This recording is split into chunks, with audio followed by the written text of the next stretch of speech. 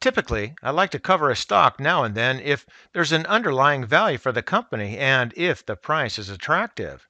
Lately, I find myself looking at the same old stocks because the list is getting smaller and smaller and the deals are fewer and farther between, but I'll keep looking. Now, we would all love to have the investing success achieved by Warren Buffett, but even Warren is having more difficulty finding bargains. So, let's take a look to see why.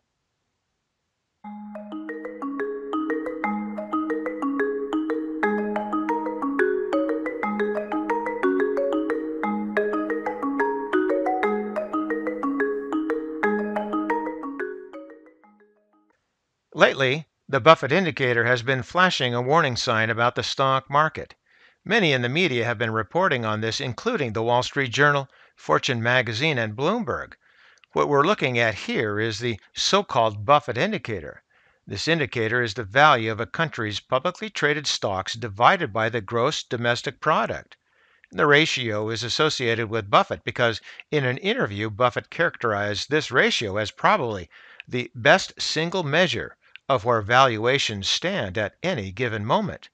And as of the most recent reading, we're at 193.3%, which is higher than the reading of 159.2% right before the dot-com bubble, which eventually burst. And now, with this historical level, many are sounding the alarm again. On the other hand, ARK Invest's Kathy Wood has questioned the ratio recently in a series of tweets.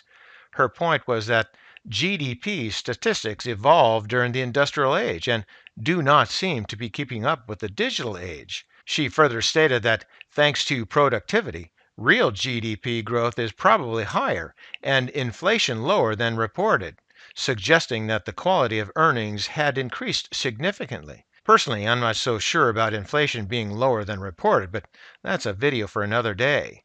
But the point is, maybe this measure has seen its best days. Well, all right, then let's look at it in another way. And this chart here detrends the natural upward bias as we move along in time. By this perspective, we're at lofty levels, but we're not quite to the level we were back in the year 2000. It's also important to keep in mind other statements made by Buffett that are often overlooked. Buffett also said that the ratio has certain limitations in telling you what you need to know.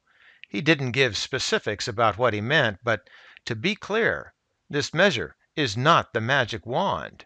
Buffett did answer a question about the indicator while also addressing Robert Shiller's CAPE ratio. Buffett said, "Every number has some degree of meaning. It means more sometimes than others.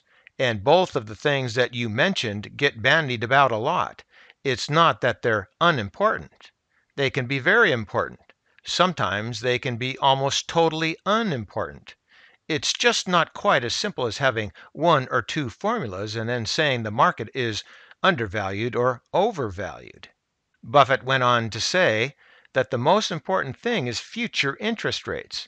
And right now, although interest rates have been moving up, they are still relatively low. But also keep this in mind. If Buffett was so worried about the Buffett indicator, he'd be dumping stocks left and right. But that's not what's happening. At the end of 2020, Berkshire Hathaway's stock portfolio had risen from $248 billion worth to $280 billion worth.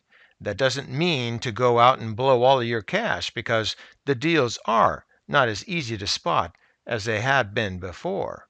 So be patient and be prudent. And for today, that's ChewDog Charts. Thank you.